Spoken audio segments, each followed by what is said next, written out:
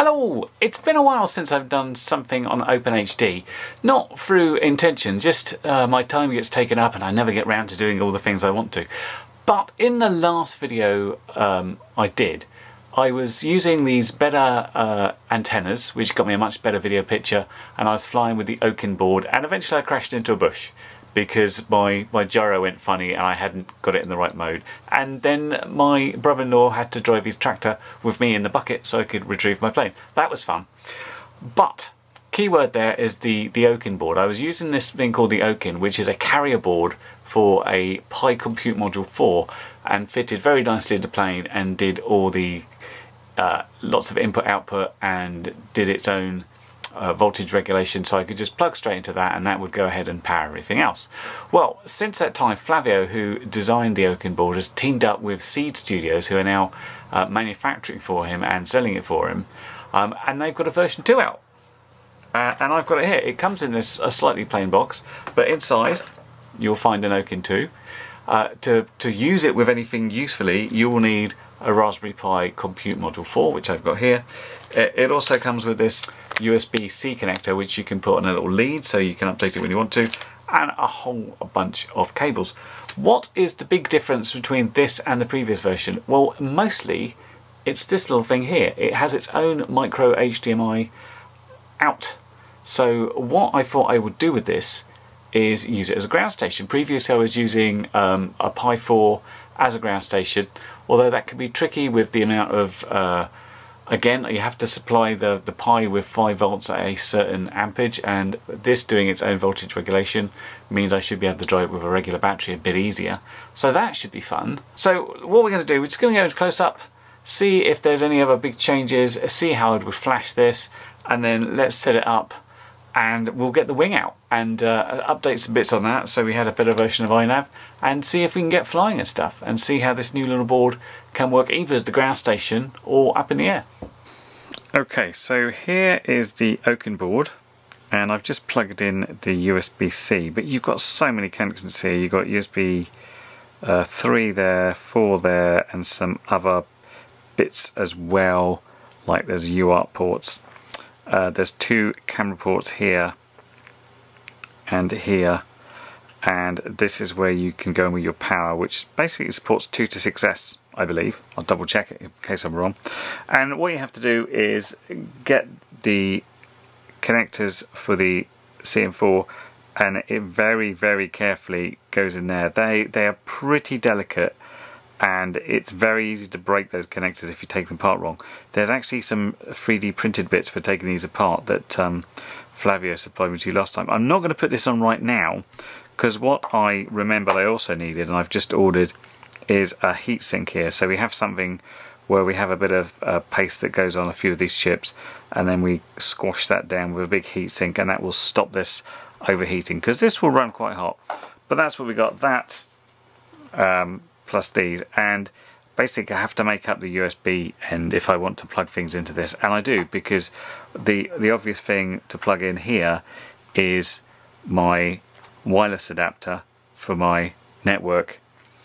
And interestingly, when I run this OpenHD from a Raspberry Pi, I run Ethernet over USB to my tablet in order to do screen recording. I'm not sure if I can do the same with this, but that'd be interesting to test out. So yeah, we'll just get the heatsink ready once it gets here, put this together, and we'll go ahead and flash that and see what can be done. This is a very unexciting flashing of a Pi Compute Module 4 under the Ochin board there, which is very slow. So what I've done here, I've got the Raspberry Pi Compute Module mounted on the Ochin board. I've got this fan and heatsink. Talked to Flavio, I was going to put a regular heatsink on, but he said where it's going to be stationary, you need active cooling. So this is actually a PWM fan, but I've cut the PWM control off, and I've got the 5 volt going to those terminals there, but on the other side. So we've installed it. It's a case of like pressing the button, having the USB in, running some stuff. I've obviously soldered in a power cable, and I've connected the HDMI, and we end up with this display here. ignore this line down the monitor. This is an old monitor we had in our caravan. I think it was stored funny and it's caused the screen to go bad. I was just using it as a temporary thing here. But that certainly boots in okay, and is a little bit different. But obviously to do anything, I'm going to need to put this in. On the old Raspberry Pis, of course, you had USB connectors. On the Ochin, you have these little guys, so we need to use a USB cable and take that apart and make a new one. Okay, so the next thing I did was make up this cable. Not to be confused with that cable, which that one's running to a mouse. This is all shielded USB cable until about there, where I've got a very short link to the Ochin board. So that goes around to here to the Wi-Fi adapter, and we can tell if that's working, I think, by using this mouse I've hastily connected, and you can see there it's got link hardware RTL88 to a U, and from there I can select Wi-Fi tables and gubbins. So yeah, I think we're looking good there. I just have to do the same with my wing now, I think, and should be able to connect the two. Okay, you'll have to excuse the mess all over the floor, which is me messing around. I've gone ahead and I've put the new version of OpenHD on there. I've upgraded the flight controller all the way from INF 4 to INF 7.1, and we got a picture, we got telemetry, and we've got moving servos and stuff. Some enhancements in OpenHD since last time I've just got a mouse plugged in at the moment, and you see if I click on this, I can do things like, for example, I've just changed the channel, and you can change this on both the ground and the air unit from here.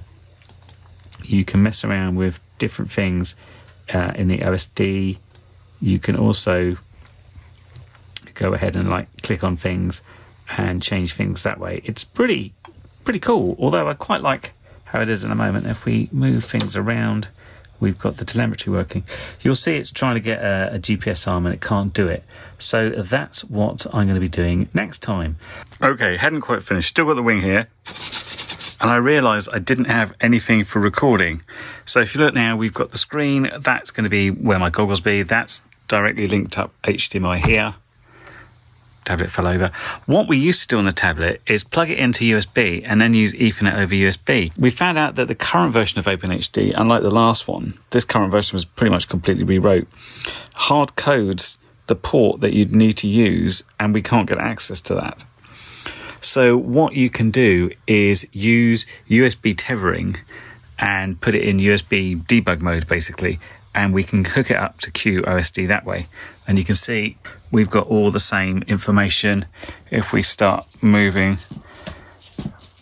the plane, we get that. The reason I got this is so I can do screen recording to work as my DVR, because if you're doing HDMI in through the goggles, then you can't record on it. So that is the state of it. Obviously now, all I need to do is go and fly this.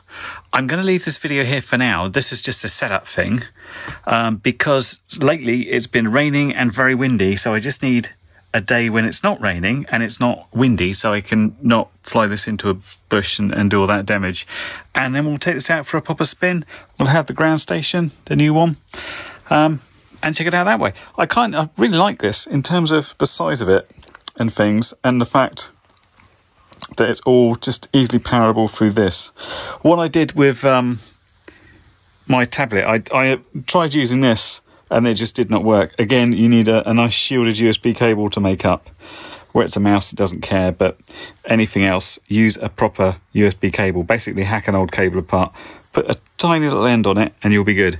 So yeah, please join me next time and we'll do some more OpenHD stuff, and we'll get this guy into the air and see how it flies with the new version. Well, you've made it to the end of the video, so thanks once again for watching. If you like what you saw, then please consider subscribing, and if you really like what you saw, then be sure to check out the link to my blog for a variety of ways in which you can help support this channel.